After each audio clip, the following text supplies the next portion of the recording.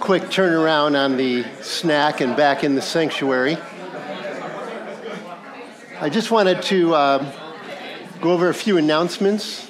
If we can get the second row to be quiet here. Nathan, you're just out of control, brother.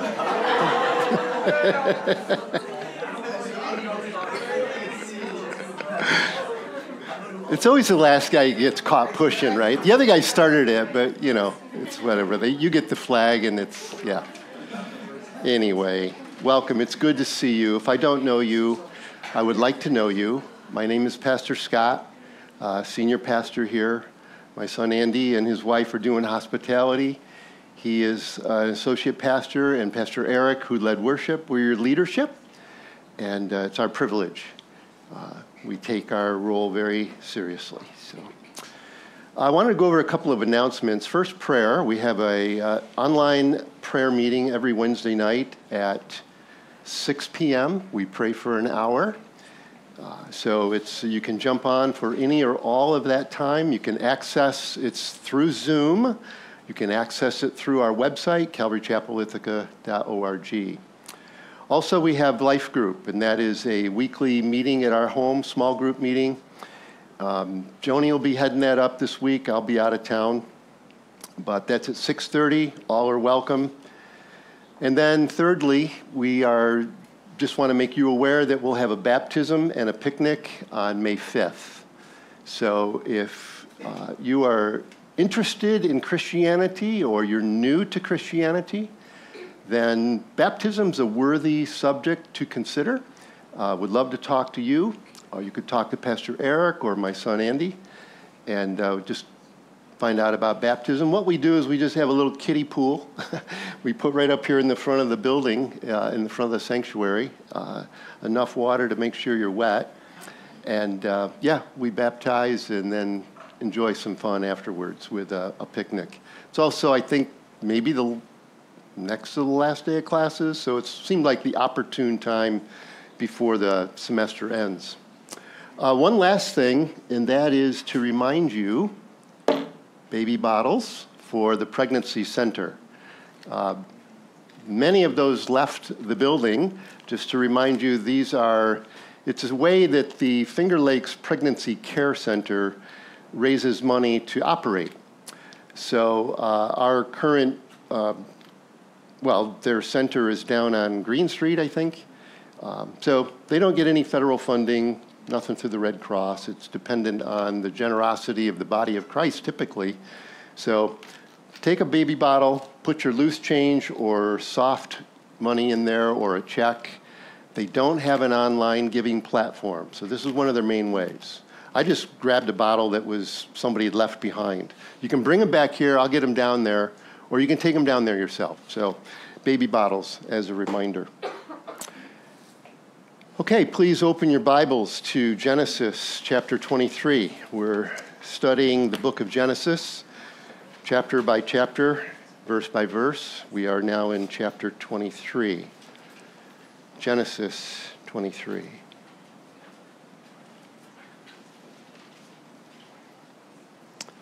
says, Sarah lived 127 years. These were the years of the life of Sarah. And Sarah died at Kiriath Arba, that is Hebron, in the land of Canaan, and Abraham went in to mourn for Sarah and to weep for her.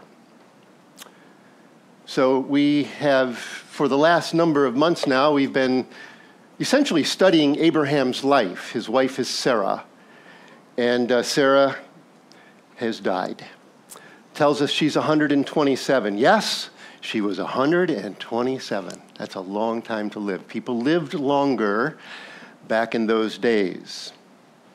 We know from our study through Genesis, beginning mostly in chapter 12 to this point, that Abraham was 10 years older, so he's 137. Sarah gave birth to Isaac when she was 90. So that makes Isaac 37. She lived a long time. It's interesting, Sarah is the only woman in the Bible that we have a record of the years of her life and her death and burial. Quite interesting. She is held up to us as, mainly to the ladies, as a role model of a woman of faith. So Sarah. It says Abraham went in to mourn for Sarah and to weep for her. I'd like to talk with you for a few minutes about grief, the goodness of grief.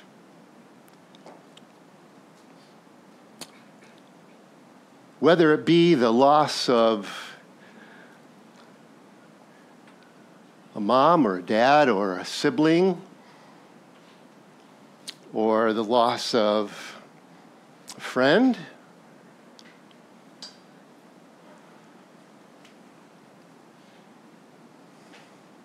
or the loss of a pet, for heaven's sakes. We have loss. There's so much loss in this world, isn't there? It can be loss of a job, loss of health. I personally would appreciate a little loss of appetite. I'm getting fatter. Maybe a little self-discipline would be good. A lot of loss, a lot of suffering. Loss of reputation, loss of trust. It's the world we live in, friends. Loss of friendship, a parent, a spouse, as I said. It's good to weep. Famously, Jesus wept. I believe it's John 19, verse 33, shortest verse in the Bible. Right? No excuse for not being able to memorize a verse of Scripture. 2 words, Jesus wept. You can check me on that. It's somewhere, it's John 11, sorry, not 19, John 11. I believe it's 30, 33, something, whatever. It's interesting because he wept at the loss of his friend Lazarus. He wept at the fact that his dear friends Mary and Martha, Lazarus' surviving sisters, were just so grief-stricken. And Jesus, knowing that he was going to call Lazarus back into his dead body and bring him out of that cave, he was able to sympathize with our situation in life.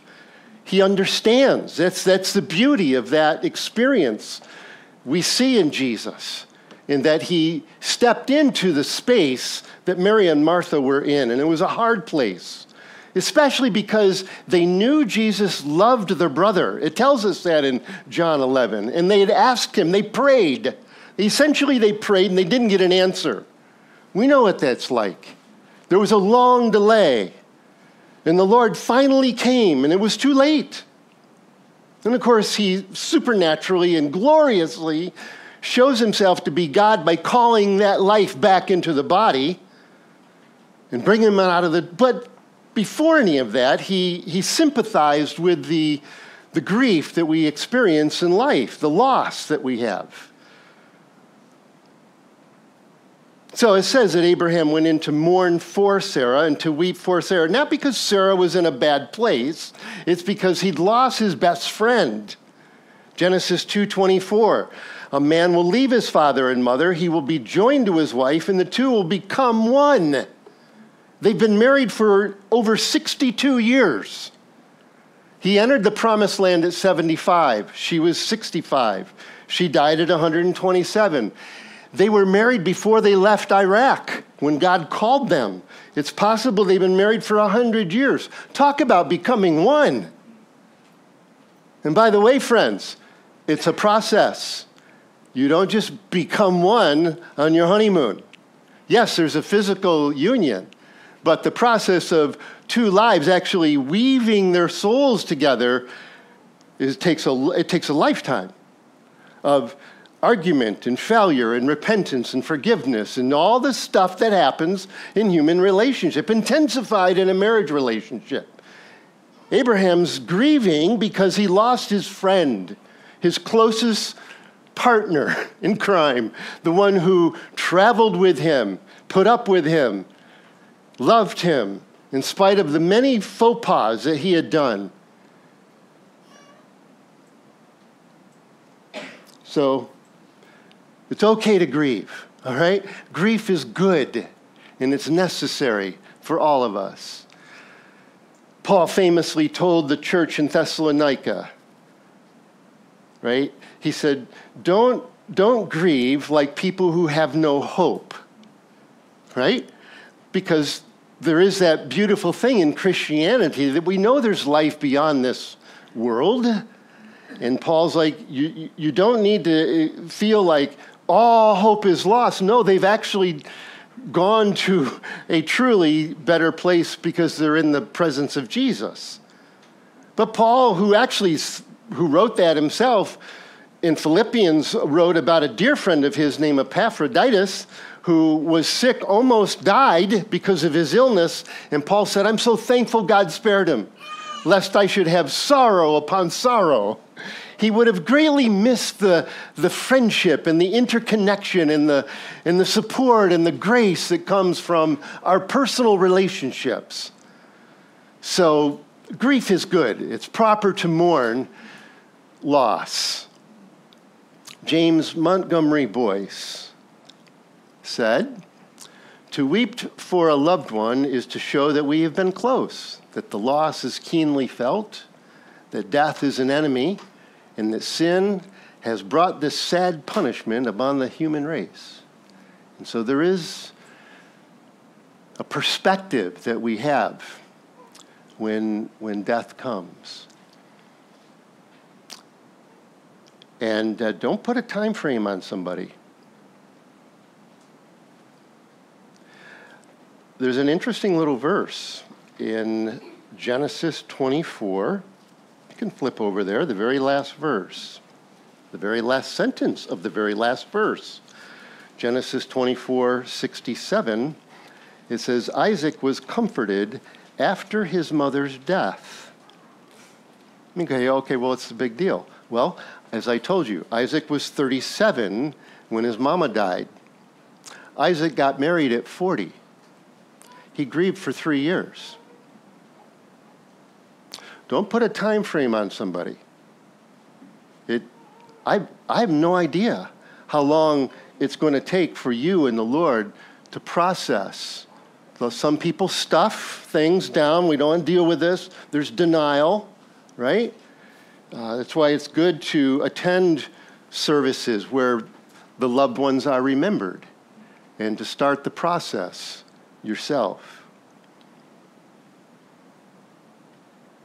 There's another kind of loss, since I have a room full of young people.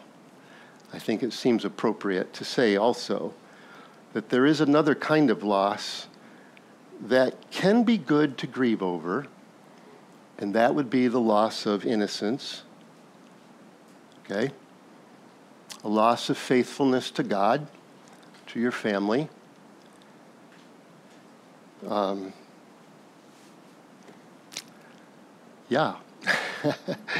Just guard your hearts, young people, and your relationships. All right? I know you have lots of conversations. You determine the relationship and what your boundaries are. And those might be different for different people. So just be careful, ladies, where he's touching you. And I don't necessarily mean what part of your body. I'm talking about, is there anybody else around? Are you in a private place?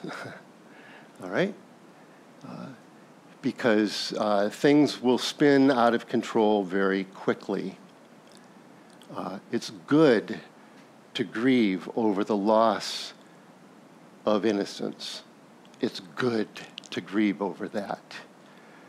Paul wrote to the church in Corinth, and he said, godly grief produces repentance that leads to salvation without regret. So a failure in this area of your sexual purity is not unforgivable. Just humble yourself before the Lord and confess with all your honesty. Receive his amazing grace, and then tell others. tell someone else. Don't go through it alone. Live your life in the light with other people. I've probably told you this story before, forgive me if I have, but I had a pretty sketchy past personally before the Lord came into my life. And I brought a lot of muscle memory, a lot of baggage with me into the relationship with my wife, Joni. And, well, anyway, there was a little misunderstanding one day between myself and a young lady at church, actually. And she was a cute little thing, and she obviously misunderstood something that I had said and done and thought that I was making an advance toward her, and she was responding in kind. So I never said anything, but I was thinking about it. Finally, I called my pastor, Pastor Jeff. I said, can I come in and talk to you? And he said, sure. And I told him the whole story. And he said, well, you got to go home and tell Joni. I said, I can't tell Joni. that would. And he just leaned back and he smiled. He said, the devil loves it if you keep things in the dark. You got to get it into the light, brother and sister. I'm not saying come up here and confess to me. I'm saying go to the Lord. He's the only one that can cleanse you of your sin. But if there's been an offense with another one, then talk to them as well. It's good to grieve over that. There's an interesting verse in the Song of Solomon that says, young women of Jerusalem, I charge you, do not stir up or awaken love until the appropriate time. I'm not sure I understand that verse all the way, but I would say to you, young women of Calvary Chapel, or older women, or men of Calvary Chapel, don't stir up or awaken love until the appropriate time. Amen? Loss is a time of reflection. It is a powerful time of reflection. When there's been a loss, and I'm speaking actually quite specifically now of the separation that can happen either through death or, well, the horrible thing that we go through every May or sometimes December with all of you lovely people, right? You come here, we fall in love with you, and then you graduate and you kiss us goodbye and go off and we never see you again. It hurts. It hurts everybody. You feel it, we feel it, right? So, but there's always with that, amen, there's a time of introspection. It's a time to go back and to say, God, do I have any regrets? Is there something I wish I had been more generous? I'll be honest, that is almost always the reflection that I come up with. It's like, man, I wish I had given more. There was times where you'd go back in your mind and remember, oh, a little too busy, a little slow on the response with the email or text, and things went past, you missed the meeting. It's like, it's so stupid. So loss is a good time to reflect. There's an interesting verse in Ecclesiastes chapter 7. It is better to go to the house of mourning than to go to the house of feasting. For this is the end of all mankind, and the living will lay it to heart. What a great verse. Been traveling recently for a commitment that I have, which takes me through the hometown where my mom and dad are buried. Every so often, because it's not too far out of the way, I'll just go over and stand. And it's been 2 years. No, goodness, it'll be almost 4 years now. 4 years for my mom. Wow, time flies. It was just a few weeks ago, to be honest. I was standing there and it surprised me because I thought I was done grieving. And not at all, there was more. It was just like, wow, the tears came. I miss him so much. It's good to grieve. There's a lot of loss in life. The Lord's sympathetic. He understands the things that are going on in your heart and mind. He's just that good and powerful.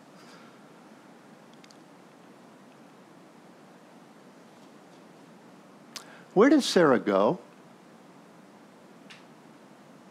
Like, I know, Abraham's got a body to deal with now. But where did Sarah go? You've all been to calling hours, maybe, maybe not. But you look inside that wooden box and you see an empty shell. That friend or loved one, they're not home. They're somewhere else. That's just a lifeless body with a whole bunch of formaldehyde or something in it. It doesn't even look right, right? Where did she go? Well, that's a great subject. And I thought, well, the text brings it to our forefront in these two verses, so we'll take just a moment to talk about that. In the Old Testament, it is called a place called Sheol, S-H-E-O-L. In the New Testament, the word is Hades. They're synonymous, different words because they were written in different languages originally, but they both mean the same thing. It's a place of the departed. It literally means the grave. All right? So that's where her body went, and it awaits a resurrection. All right? But Sarah herself, now where did she go? The Bible does give us some understanding about the afterlife. And, well, in fact, was it Matthew 22? There were some rationalists, right? Which we have a community full of rationalists, right? Give me scientific evidence, and then I'll believe. Well, the Sadducees were sad, you see. You had to say it, right? Yeah. Well, they were rationalists, right? And because of that, they're like, there's no way there's a resurrection. And so they challenged Jesus, laid out this little thing, right? Man had a wife. She died before he could have kids, or he died before she could have kids, the whole thing. 7 wives, 700, whatever. And he gets to the end, and they're like, see? So there's no resurrection. And the Lord's like, you do err because you don't understand the Scripture. He said, what did God say to Moses at the burning bush? God said to him, I am the God of Abraham and the God of Isaac and the God of Jacob. He's not the God of the dead, but of the living. He didn't say, I was the God of Abraham, Isaac, and Jacob. He said, I am the God of Abraham, Isaac, and Jacob. He is the God of the living. Sarah's alive. Sarah of the Old Testament, her soul and spirit is living now, today. Where? I don't know. Possibly in heaven. It's not quite as clear about Old Testament saints. But I do know that Jesus told the famous story of a rich man and a poor man, and they both died. And in that story, the Lord said, the sinner who never repented went to a very hot and tormenting place, and the other one went to Abraham's bosom, actually, a very comforting and loving and joyous and beautiful, peaceful place. And the two of those could never connect. It's Luke 16. Sometimes we think from that story, that's Jesus telling the story about the afterlife. And we think that from that story, that Old Testament saints went to this place of the departed souls. And that possibly after Jesus rose from the dead, he gathered those up and took them to heaven with him. But this much I do know from what my New Testament tells me, and that if you died with Christ, then you are united with him in his resurrection. And we are seated with him in the heavenlies, so that when I die, my body, whatever happens to my body, I got to figure that out, actually, getting in that time of life. It's like, what's going to happen? but I know where I go because I'm bought with a price. He purchased me with his own blood, and I go to be with him. What did Jesus say to the thief on the cross who believed? He said, today, you'll be with me where? Paradise. Paul famously said, my desire is to depart and be with Christ. In fact, let me read a couple of verses from 2 Corinthians chapter 5. Paul again, just to make it clear to you that when you as a Christian, if you have the Holy Spirit sealing you and identifying you as a Christ follower, then you have the assurance, by virtue of the Spirit bearing witness to your spirit, that when you die, you go into the presence of Jesus. Paul said, 2 Corinthians 5, verse 1, for we know that if the tent, I just wanted to read that. We know that if the tent that is our earthly home is destroyed, we have a building from God, a house not made with hands, eternal in the heavens. That's so interesting. Joe Foss always loves to say, this thing that you see right here, this is a tent, right? It's like a man goes out into space and he gets outside of the spaceship. He's in a spacesuit, right? But the man is inside the spacesuit. This is a spacesuit. I live inside this thing. And someday this spacesuit's going to fall off and I'm going to heaven. And then the Lord eventually will raise my body and he'll give me a new suit that is fit for heaven. Or he might just take me while I'm alive. There's a good biblical doctrine called the rapture. But Paul, nevertheless, 2 Corinthians 5, verse 1, we know that if the tent that is our earthly home is destroyed, we have a building from God, a house not made with hands, eternal in the heavens. Verse 6, we are always of good courage. We know that while we are at home in the body, we are away from the Lord. For we walk by faith, not by sight. Yes, we are of good courage and would rather be away from the body and at home with the Lord. I love that. Away from the body, home with the Lord. Home. Isn't that what the prodigal son essentially said? He figured it out. Home is where my Father is. That's home. It's not 1432 Hanshaw Road, which is my address. That's just a temporary dwelling place. And this is just a temporary spacesuit. Eternal in the heavens.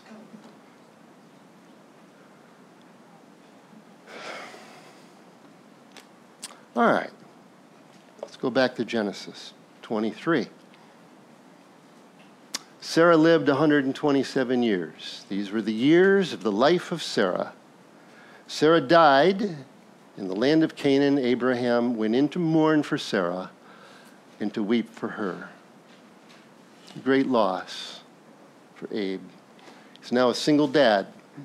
He's got an adult son. I don't know if he saw this coming. Cause of death, unknown.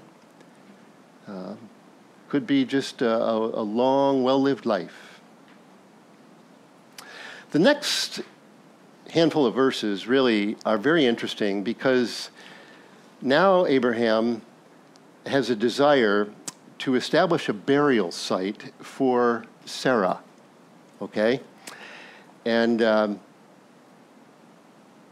it's an interesting thing that he's going to do, and I guess let's just talk about that here. It says now, verse 3, Abraham rose from before his dead and said to the Hittites, he said, verse 4, I am a sojourner and a foreigner among you. Give me property among you for a burying place, that I may bury my dead out of my sight. So when it says sojourner or foreigner, it means that he's a resident alien, okay? It means that he has some footing, but he doesn't really have many rights. You see, because he came from another country, he's been living in the land now for, as I said, 60-some years, but it's all been very temporary. Abraham's life, he just continually lived in a tent.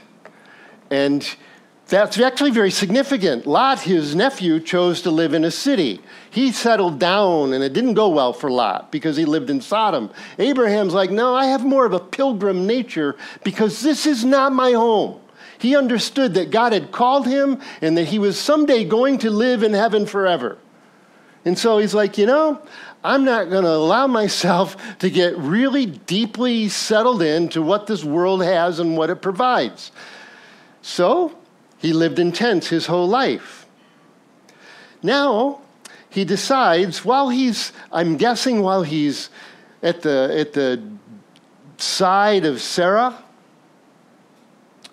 whose remains are there, that he goes back through his mind like we do. There's that introspection, and he thinks about all the wonderful times that they've had together. And there were several times where God had spoken to Abraham and had given him a covenant, the covenant of Abraham. Very powerful covenant. And that covenant had to do with people and a place.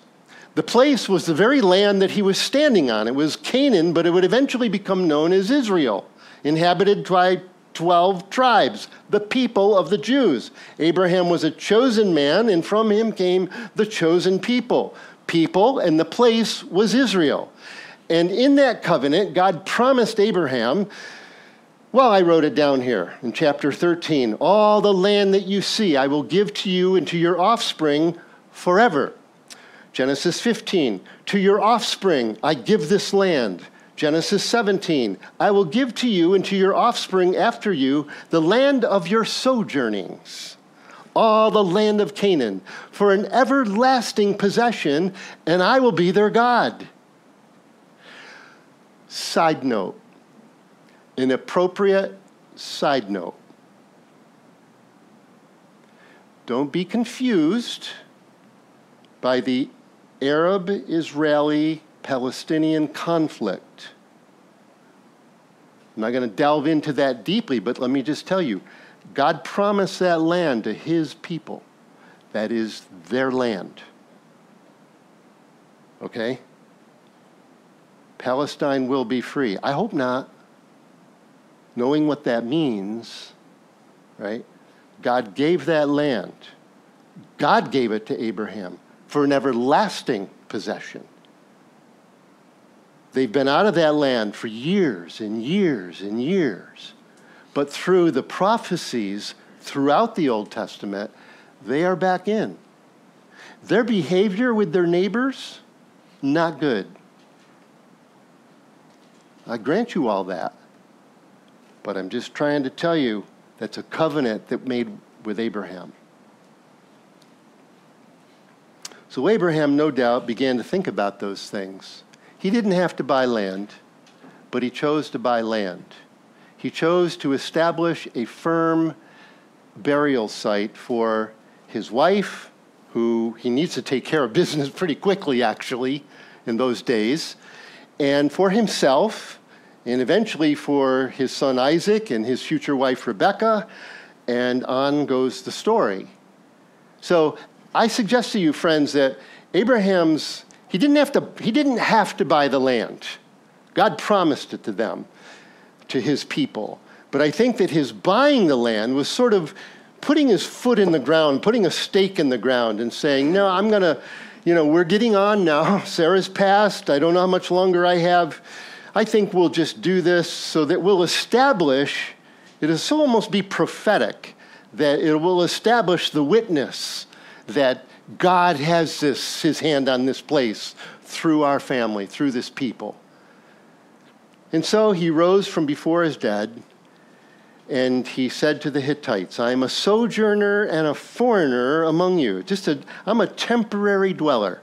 He said, give me property among you for a burying place that I may bury my dead out of my sight. The Hittites answered Abraham, hear us, my Lord. You are a prince of God, or a mighty prince among us. Bury your dead in the choicest of our tombs. None of us will withhold from you his tomb to hinder you from burying your dead. fascinating. Next verse. Abraham rose and bowed. He bowed to the Hittites, the people of the land. Here's the only man on the planet who has the covenant, the promise of God on his head, and he bows down to a bunch of unbelievers.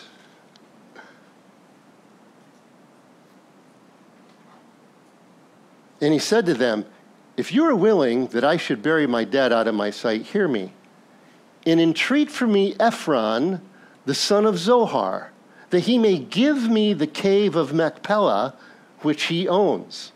It is at the end of his field.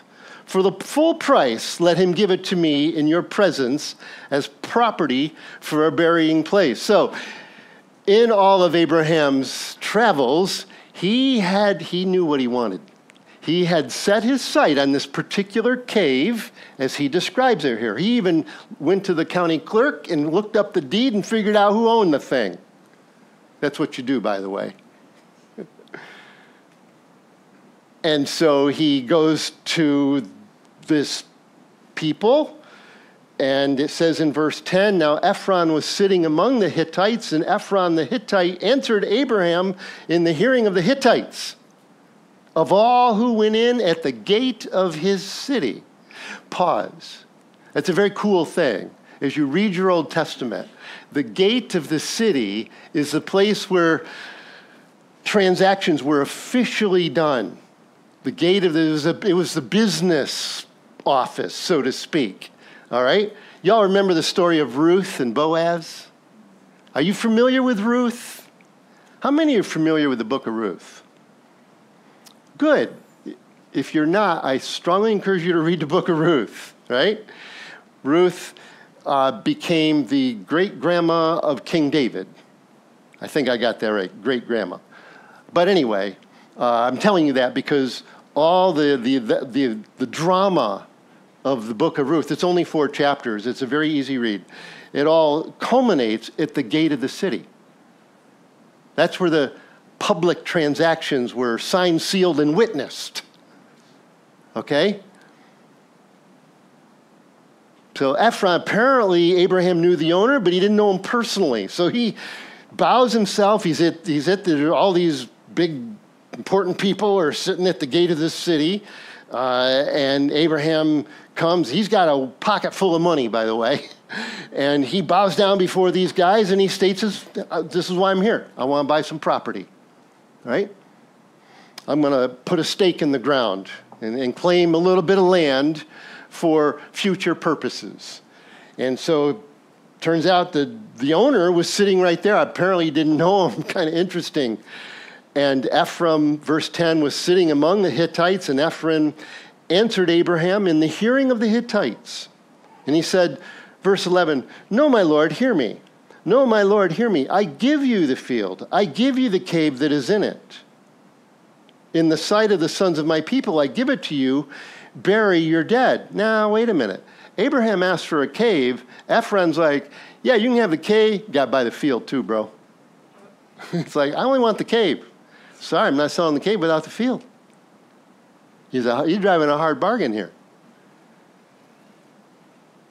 And by the way, 3 times he says, I give, I give, I give. Derek Kidner says, that is conventional fiction. Okay, it's just the way that business, everybody knew there was going to have to be a purchase. It was going to cost Abraham something. Good discipleship costs you something. Amen? You have the covenant, the promises of God on your head. But to follow the Lord, there is a cost involved. And Abraham didn't claim some special privilege just because he's a believer. And so this man's like, well, I give. Then Abraham, verse 12, bowed down before the people of the land again. And he said to Ephron, in the hearing of the people of the land, but if you will, hear me. If you will, hear me. I give the price of the field. Accept it from me, that I may bury my dead. My goodness, there's no negotiation. He's like, I need a cave, and here's the owner. And the owner's there. He goes, oh, the owner. Cool. Can I buy your cave? Nope. Got to buy the field and the cave. Abraham's like, okay. I'm not sure I would have done that. He says, that's what he said. Verse 14, Ephron answered Abraham. Now this is Ephron. He said, verse 15, my Lord, listen to me. A piece of land worth 400 shekels of silver. What is that between you and me? Bury your dead. That seems really funny to me. I mean, he just happens to throw out, what's 400 shekels? He's stating his price. And by the way, it's really overinflated. And Abraham, verse 16, he listened to Ephron, and Abraham weighed out for Ephron the silver that he had named in the hearing of the Hittites, 400 shekels of silver, according to the weights current among the merchants. So the field of Ephron and Machpelah, which was to the east of Mamre, the field with the cave that was in it, and all the trees that were in the field throughout its whole area, was made over to Abraham as a possession in the presence of the Hittites before all who went in at the gate of his city. I love that story because it tells me a couple of things, which I am here to tell you about. Number one, Abraham put his money where his faith is. And I'm being challenged on that. Well, actually, I'm being very encouraged. As you know, we've got some concept design drawings for a bigger sanctuary, right? Well, it's $1 million, right? We have $65,000 in the bank, period. It's like, okay, we need a miracle. Lo and behold, some brother comes over and drops $1,000 cash in our hand. It's like, you gonna believe Scott? He put his money where his faith is. He believes, I believe, God is calling us to do it. How much am I willing to invest?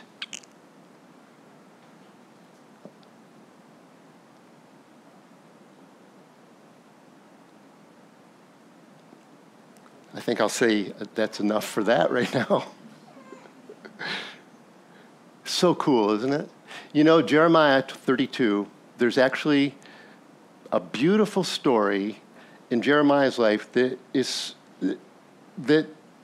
examples this idea of putting your money where your faith is. Okay? Jeremiah chapter 32, I'll give you the scene. He's in prison. The king put the prophet in prison because he wanted to shut him up. And while Jeremiah's in prison, God comes to him and says, your nephew, your cousin's going to come to you and ask you to buy a piece of property from your hometown. And I want you to buy it. Well, the problem is the Babylonians have surrounded Jerusalem. The fall of Jerusalem is just days away. And Jeremiah has been prophesying this. We're not going to survive this. We're going to be taken captive. We're going to be hauled off into Babylon. This is the end of Israel in the promised land. And God says, buy a piece of land. Jeremiah's like, okay. He put his money where his faith is. Sure enough, his cousin comes along and it says, I bought the field, 17 shekels of silver. 17. Very different from Abraham. I signed the deed, sealed it, got a witness, and weighed the money on the scales. In the presence of the witnesses, houses and fields and vineyards shall again be brought into this land.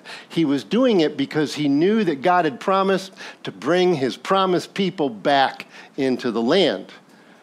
And so he did the deal.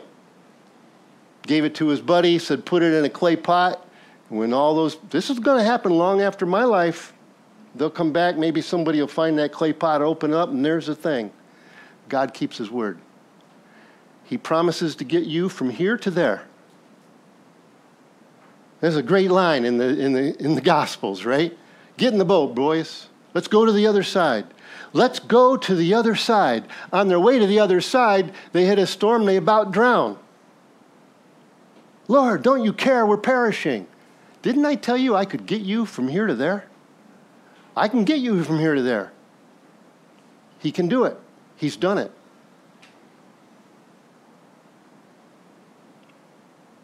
So that's my first point. Put your money where your faith is. It's a good challenge for all of us.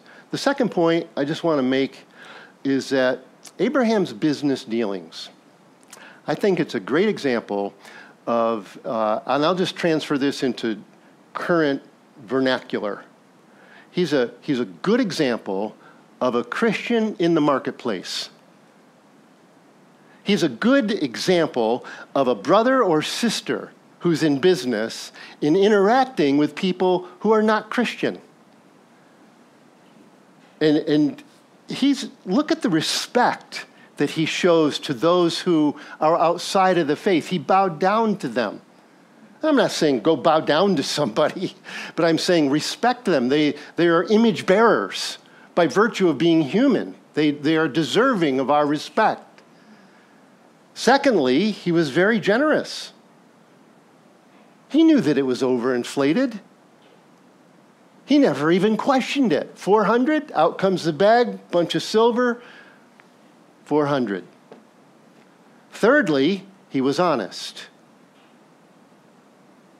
And fourthly, it was official, it was public. There were witnesses. It was none of this, let me pay you under the table, brother, so we can avoid the tax situation.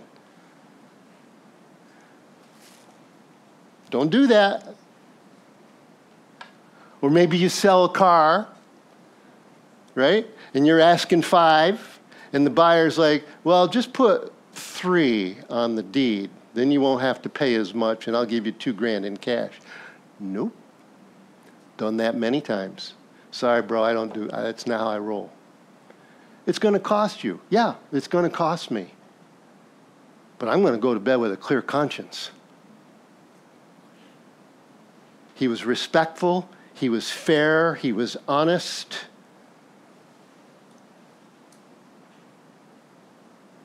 And he did things that just had integrity. That's the way we should be in this world. Amen? Just behaving ourselves with integrity. It is a black eye to Christianity when a man or woman who's known in the business or political community as known as a faithful believer, a Christian, but has a bad reputation. Somebody who you just don't want to deal with, that brother or sister, that aggravates. Look, I know I'm capable of the same thing. I have a sinful nature that wants to beat the system and the whole thing, but you control yourself. You don't want to be known as somebody who's untrustworthy or does shoddy work and doesn't take responsibility for what you've done. When all was said and done, Abraham went back. He had bought the cave, and everybody in the surrounding community said, wow, that's definitely Abraham's because he spent a lot of money for that thing. And he said, it's right. And so it's mine. And I think there was just a growing respect that came out of that. Sometimes it's better to spend more than less.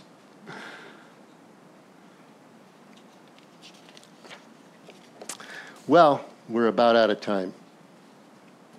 I just wanted to close by saying that I wanted to close by pinging off of Abraham saying, I am a sojourner and a foreigner. He was a person who lived temporarily in that land, but Abraham also knew that he had a home in heaven.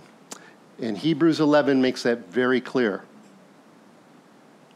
So I just want to say to you, friends, the ultimate sojourner was Jesus Christ. Amen. John 1:14. The Word became flesh and dwelt among us. And that word dwelt means he lived in a tent, a human body. That's why I wanted to make that point to you earlier. It was just a temporary stay. Jesus didn't come to buy land. He didn't come to buy a cave. In fact, as near as I can tell from reading through the Gospels, I can't find a place where Jesus ever spent any money. to buy anything. There was a time when we were like, he was asked, right? Should we pay tax to Caesar or not? He's like, gosh, you caught me. I I don't have any money. Anybody got any money? He was poor. He came to buy souls. You're not bought with silver and gold. You're bought with the precious blood of a lamb. Peter 1:18. It seems that the Lord he's the ultimate sojourner. He borrowed a womb. He borrowed a tomb. And everything in between. And then he gave his life to wash you clean from sin and guilt and shame, and to set us free. To set us free from the power and the penalty and the pleasure of sin. And he rose again to give us assurance of eternal life in heaven. My brothers and sisters, Christianity is a resurrection. It's the resurrection of Jesus Christ applied to your situation. What did the prodigal's father say about the son when he finally came home? He said, my son was dead, now he's alive. You are born with a sinful nature that has made you spiritually separated from God. God loves you so much, he gave his only son so that he could fix that. And the son gave his life. He took the penalty we deserved to set us free. Proved it by the resurrection. Christianity is a resurrection. It's taking someone who's dead and making them alive. The prodigal said, my son was lost, now he's found. And it happened through repentance and faith. He looked inside and said, I stink. And at the same time, he looked at his father and said, he's amazing. I'm going home. And home is where my father is. Today is the day of salvation. For anyone who will believe, you call on the name of the Lord Jesus Christ through repentance and confession and belief in his death and resurrection, you will be saved. Gospel truth. Let me close with the lyrics from a song by Mary Barrett. Doubtful that any of you have ever heard of Mary Barrett. She was a worship leader at a Calvary Chapel in Merritt Island, Florida, for many years. She's in heaven today. Look it up, friends. Mary Barrett, All My Tears. Check it out. You will love it. Get a bunch of people together. You'll be dancing. Okay, guarantee it. Mary Barrett, All My Tears. This is what she says or sings. When I die, don't cry for me. I know it's everything you just said not to do, Pastor Scott. When I die, don't cry for me. I'll be home and I'll be free. The wounds this world left on my soul will all be healed and I'll be whole. Sun and moon will be replaced with the light of Jesus' face, and I will not be ashamed, for my Savior knows my name. It don't matter where you bury me. I'll be home and I'll be free. It don't matter where I lay. All my tears are washed away. Paul said, I've suffered the loss of all things that I may gain Christ. And he meant it when he said it. I suffered loss, but I gained Christ. 0 plus Jesus is everything. Amen. Stand and pray with me.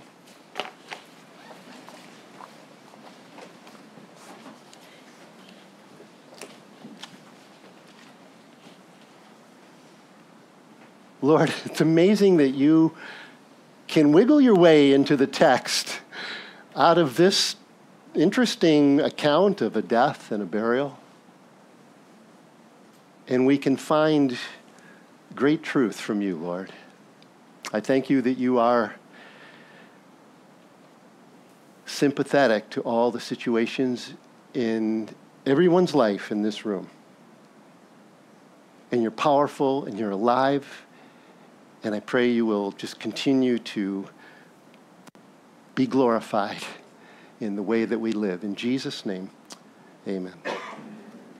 God bless you. See you next week.